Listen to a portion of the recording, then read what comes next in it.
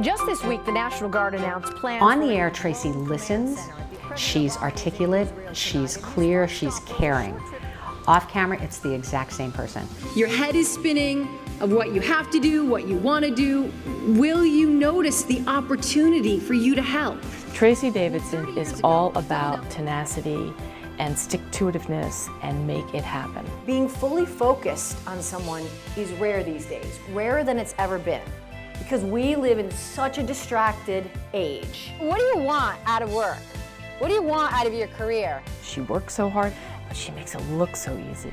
Can we find overall meaning and purpose, which I think is a question that we ask a lot, by maybe giving back and giving to others? She realizes that it's the development of the whole person that's essential.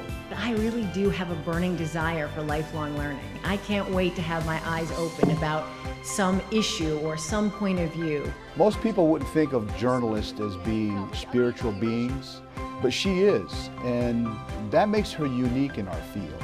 Maybe you want to be more productive at work. Maybe you want to have less stress at work. Those are choices that you can make. Stop telling yourself that you're not confident. Say, today I'm confident. Today, living, I think, calls us to be brave. Maybe a new sort of bravery, maybe the bravery of every day.